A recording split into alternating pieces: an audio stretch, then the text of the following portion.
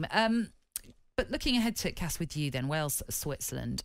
When you look back to 2016, I know the former Wales captain, Ashley Williams, has been speaking about it, and he said, went to France, this is what he had to say, I thought it was quite interesting. He said, we went to France to have a good time, just to enjoy ourselves and experience something new, and that they never could have imagined what they achieved, and by simply even just getting out of the group and then making it to the semi-finals.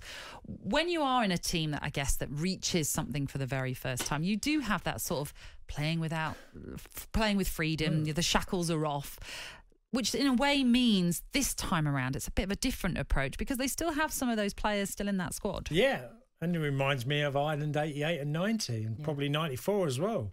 Just loving it, enjoying the people you're around as well is a big plus. I think the Welsh squad have definitely got that. Interesting reading in the paper this morning with Gareth Bale. He's talking and he was, thinking in November that he was trying to peak for the summertime with his conditioning training. I'm not sure Tottenham would be so happy with that. But, trying to peak for this time. But which, as you say, Tottenham fans forgive us, but you can understand that might have been his number one focus, really, wanting to make sure he was playing as regularly as he could play, as it turned out for Spurs in that loan deal, with the aim of making sure he's as fit as he could be for Wales at the Euros. I think that's definitely was his reasoning. And it would have been interesting if there was no tournament, what Gareth would have done. Would he have gone to Tottenham on loan? Would he have sat it out again at Real Madrid? Luckily, there is a tournament, and he needed to play football. And with that, we're going to see a player who probably would look at it and look. He's a huge say to have at a tournament. I think that's still in his ambitions, and they're set up. I think there's been a lot of people who think Wales, okay, what they did in the Euros in 16 was pretty sensational, but if you look at their squad, they've got a lot of attacking options that are really likely to get a goal. Harry Wilson can get a goal. David Brooks can get a goal. I would say Ramsey from midfield can get a goal. Bale, likewise. Kiefer Moore at Cardiff, he could certainly lead the line brilliantly. Daniel James. There's goals in this team. So I expect them to... Okay, it's a big ask to say get to the semi-finals or quarter-finals. It's still a big ask. They're going to have to play really, really well. But I do like a lot of the Welsh team.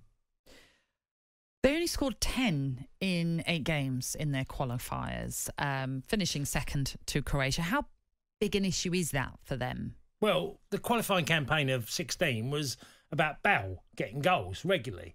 That hasn't been the case this time around. He's found it trickier because he didn't play enough.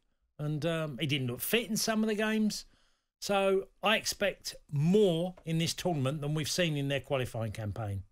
I think they'll show a lot more ambition. I think deep down, they'll be confident they can do something a little bit special.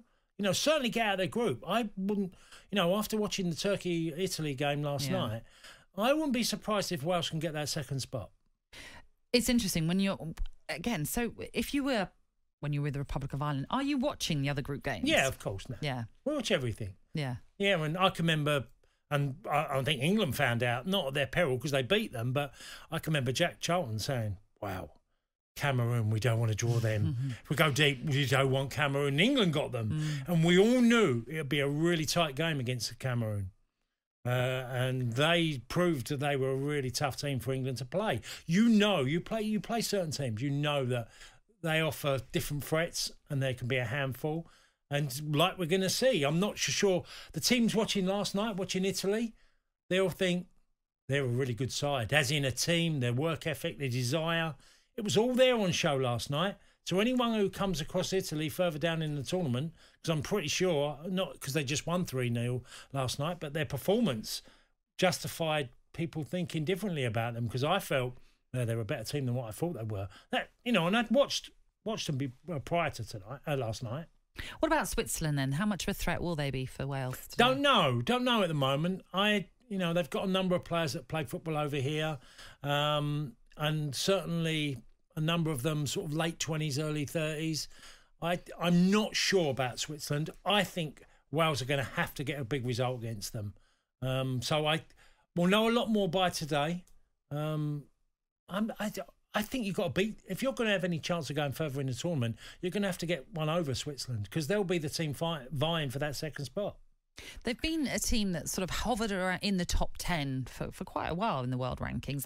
They've just dropped out of it. I think they're 13th. I was going to say, I don't really know why. They've never really done that well. They've had a lot of qualifying. Well, do you know what it is? They talked about how they played the rankings game, didn't they? They played a lot of matches against lesser opposition, which meant they got the required points to get themselves into the top 10. And hey, it worked for them at the time, and it meant that they got favourable draws here, there and everywhere.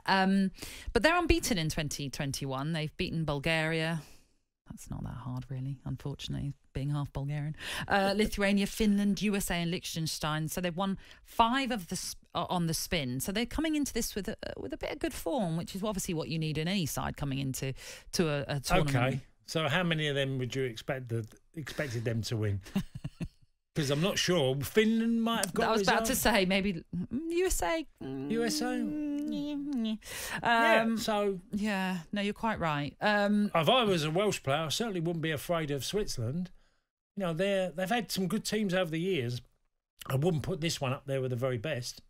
You know, number of players playing the Premier League: Xhaka, Shaqiri, not been in at Liverpool. Fabian Schar's in there. Sommer, the goalkeeper, okay, don't play in England, but he's a decent keeper. I think Wales have got a great opportunity today. Interesting as well, when you're talking about a Wales side, and I hope Wales fans will forgive me for saying this, but there is obviously the elite in the Euros right now. So we're obviously talking your France and Portugal. You could put England in there and obviously some other teams as well. And then you've got the lesser known teams. And that's the beauty of this competition, because there is expanded Euros, isn't it, as it was from 2016, because it wanted to give more nations the chance of qualifying for this tournament. How important then is a team togetherness and spirit when perhaps you're a team, I know you've pointed out they've got some good attacking talent, but when you're a team perhaps not reliant on your world beaters? Well, your world beaters are really important. You know, Gareth Bale proved that by what he did in the qualifying campaign in the previous tournament. But they don't have, a plethora of those players. No, they haven't, but they've got a lot of good players. No, they have, absolutely. If you look at Chris Basham, I saw a lot of Chris at Sheffield United. I think he's a really good player. Ben Davies at Tottenham, he's pretty solid. Ampadu has moved on and had a decent enough season at Sheffield. They've got a lot of good players in all different positions. So I don't necessarily think Wales are a side that need to go there and think, you've got to be brave. When you go to tournament football, you've got to be prepared to come up and rub shoulders with the best teams and not play with a fear of hanging on in a game. Turkey did that last night. And if you go there, you'll get punished because all these teams will have a player, at the top end will have a player that can turn a game in a moment. So you can't rely on, just let's dig in deep, let's try and stifle them, negate everything they do, because one of them will stick the ball in the top corner. That's what top footballers do at international level. And you see it in top club sides as well, regularly in the Champions League. That, in a moment, you could be out of a competition. Were Turkey overawed, do you think? A little bit. I would say, Natalie, what really surprised me, they actually looked a bit off the pace physically, which really surprised me. Now, look, we've had a strange year.